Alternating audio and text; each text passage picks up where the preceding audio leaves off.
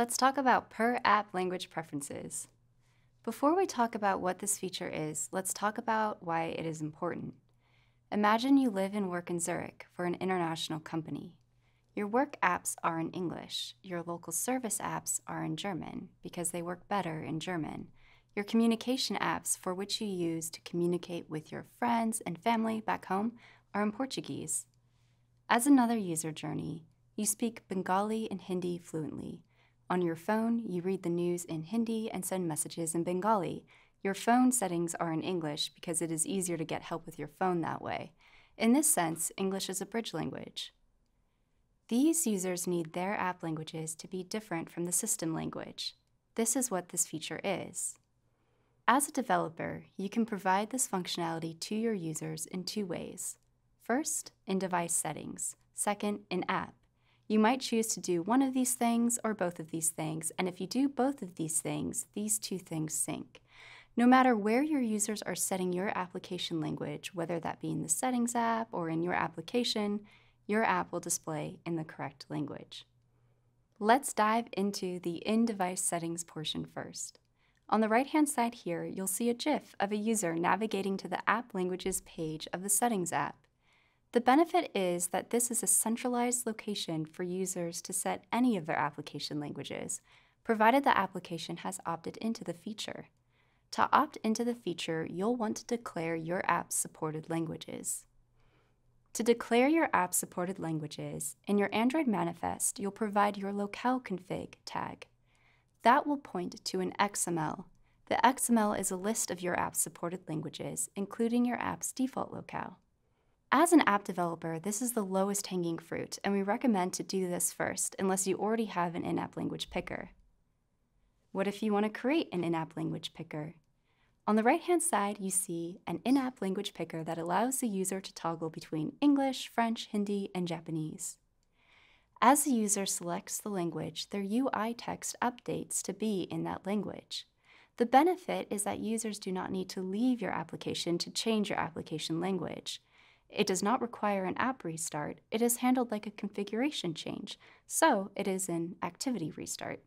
Developers will also appreciate that this API is backwards compatible. Let's dive into how to implement this language picker. Let's say you have the UI of the language picker built out already. When your user goes to select the language, you'll call app_compat_delegate set application locales. You'll provide a locale list of one element, and that one element is the locale that the user selected. You might also want to consider how you store locale preferences. For example, let's say your user has set your app language to be in Hindi. They entirely close down and start the app back up. Their expectation is for their app to still be in Hindi. That means that user preference is stored somewhere.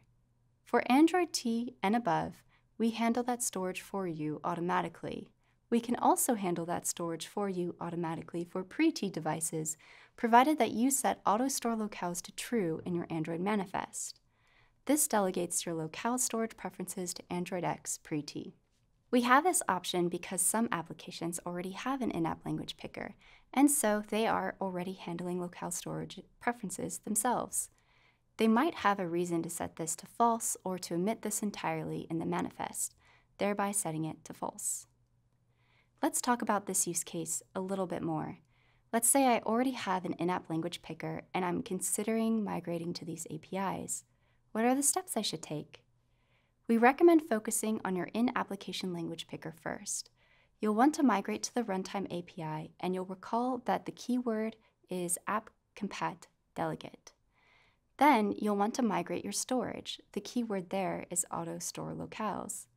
If you set auto store locales to true, you are delegating storage to Android X, so you'll hand off your locale storage immediately. You'll want to do this so that when your application updates, your users don't see an inconsistent state where your app does not appear in the language that they had previously selected because their preference was lost during the migration. To prevent that, you'll want to hand off your preferences immediately. If you set auto store locales to false, that means you'll continue to handle your locale preferences for pre-T, in which case you'll only hand off your storage when you encounter a version change to 33. After migrating your in-app language picker, you'll specify your supported locales. The keyword there is locale config. If there is one takeaway, remember that the easiest thing to do is declaring your app's supported languages in the manifest. This will enable users to change your app language from their device settings. If you found this video helpful, then please like, subscribe, and share this video with others who might benefit from per app language preferences.